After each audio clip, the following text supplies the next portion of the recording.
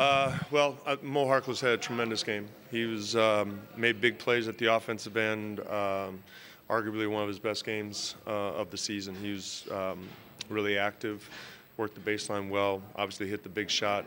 Seth Curry's steal at the end was put ourselves in a position to win the game.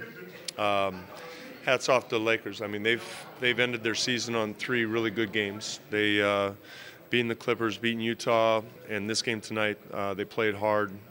They really competed. They were aggressive.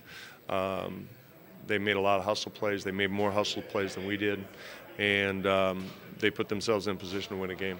With Mo kind of taking over in those last 90 seconds, whether it's a free throw line or obviously the game winner, have you seen him kind of said this is his best game of the season? Have you seen him take over like that? Well, you know, he put himself in good positions. I think his teammates did a good job of finding him.